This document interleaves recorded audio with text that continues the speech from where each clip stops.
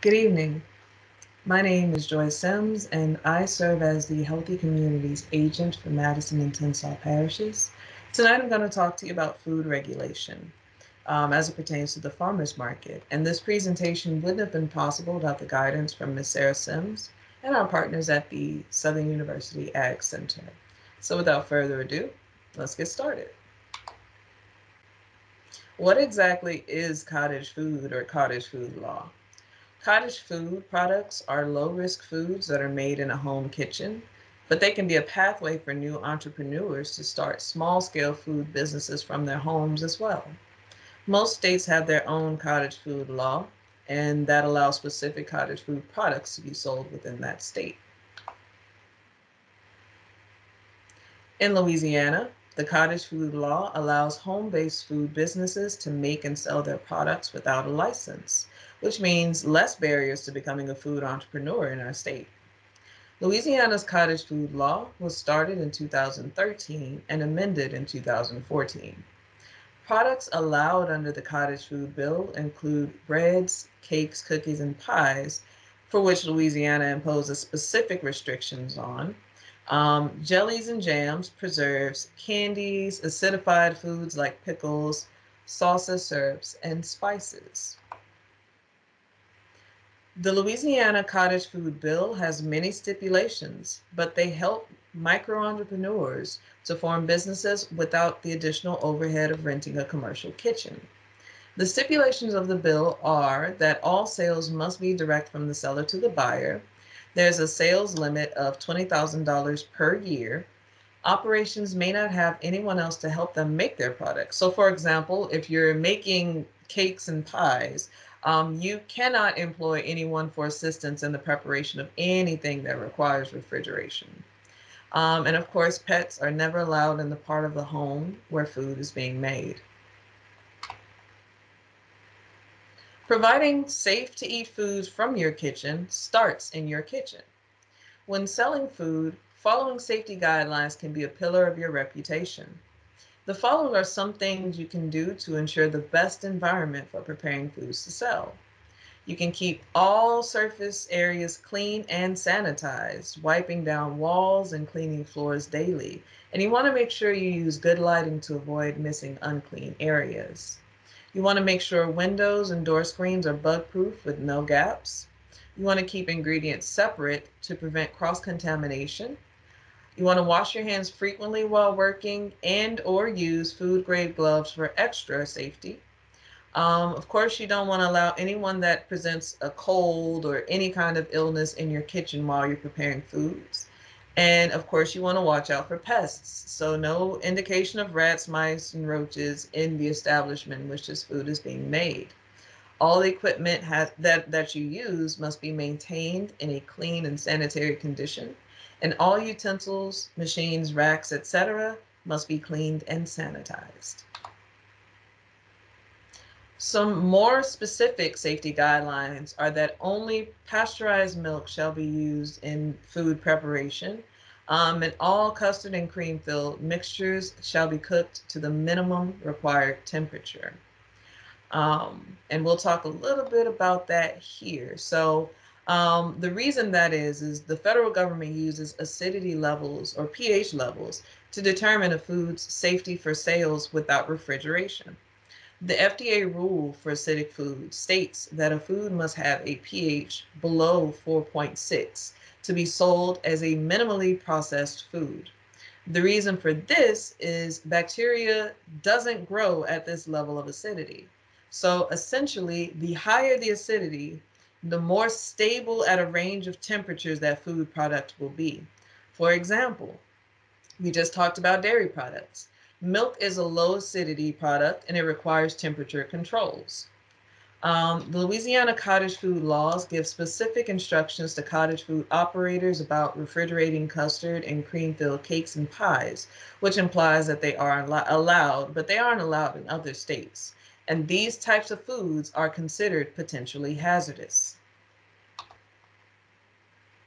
Louisiana requires all at home processors to label their food items. However, they only require that the label have a statement that indicates that the food was not produced in a licensed or regulated facility, except in the case of raw honey.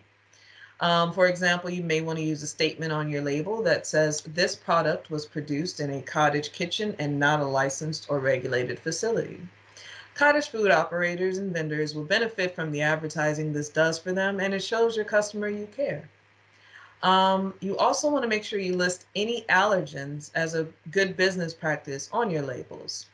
The FDA lists 8 major food allergens, and labeling those would be considered a smart business practice, and it'll certainly improve the trust between you and your customers. So if you have any dairy, eggs, fish, shellfish, tree nuts, peanuts, wheat, and soy in your products, you definitely want to ensure you include that on your label. Labels are a great way to keep up with your product records, but your record keeping can go beyond your labels and it can be of great benefit to you as a home business owner. You want to keep track of the recipes you use, including your ingredients. You want to keep track of the process that you use to prepare that specific recipe.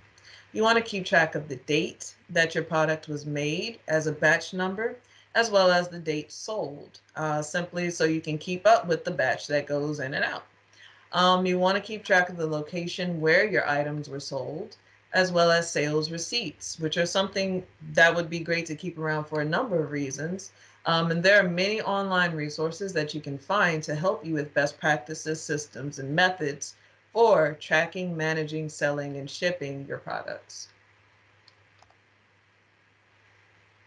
So, what do you as a business owner need to do to get started? First, you want to register your business and get a Louisiana General Sales Tax certificate from the Louisiana Department of Revenue. You then want to check and see if there are any local tax certificate that you can achieve from the local taxing authority of the jurisdiction in which you intend to sell.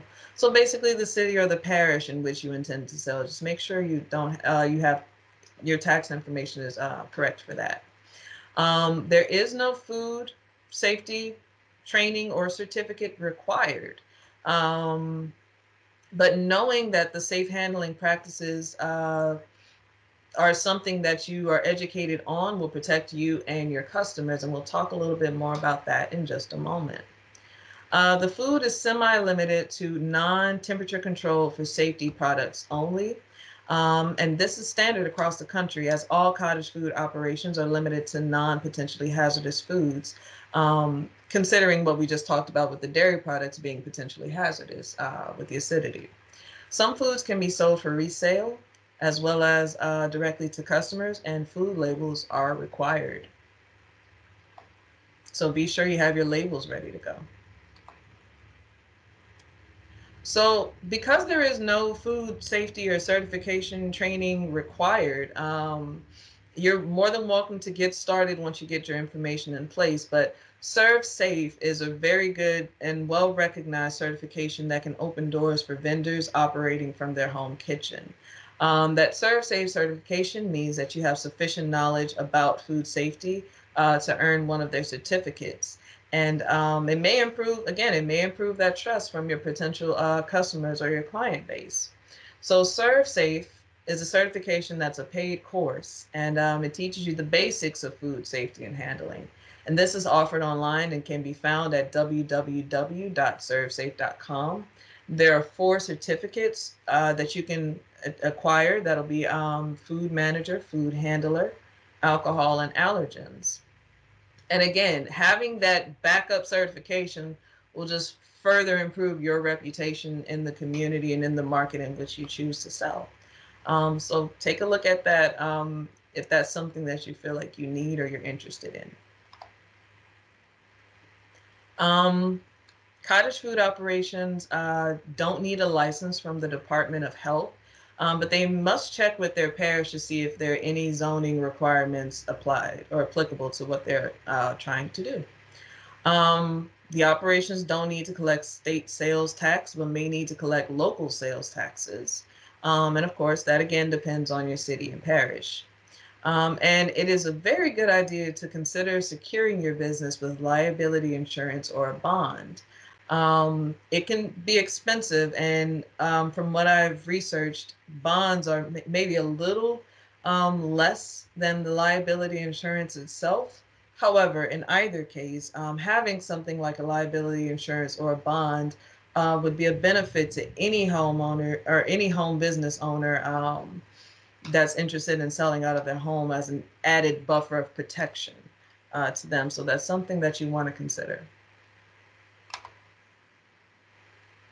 So now that you've got everything laid out, where exactly can you sell your products? Products can be sold directly to consumers in the state of Louisiana, including from the processor's home, by pickup or delivery, a farmer's market, roadside stand, fairs, festivals, community events, online, and even at retail.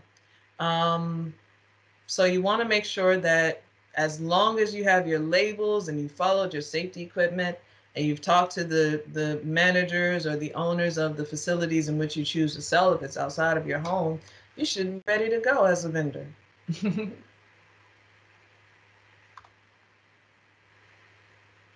All right, so we're going to talk again about how to get started. So to get started, you want to make sure you take a look at the list of non-potentially hazardous foods that are acceptable and build your sale list or your menu or however you want to call it. You want to submit your online registration and sales tax certificate. You want to contact your city and parish about a business permit or license or local sales tax certificate for your business, and you want to review and follow food safety guidelines and regulations at all times. And once you have all of those steps in order, you're ready to start making money. I want to thank you for listening this evening. For additional questions, please contact your local Ag Center. Ms. Sarah Sims and myself can be found at the LSU Southern University Ag Center located here in Tallulah, Louisiana. And we can be reached by email or phone. So if you have any additional questions, comments, or concerns, please feel free to reach out and let us know. Thank you again for listening, and I hope you have a wonderful rest of your evening.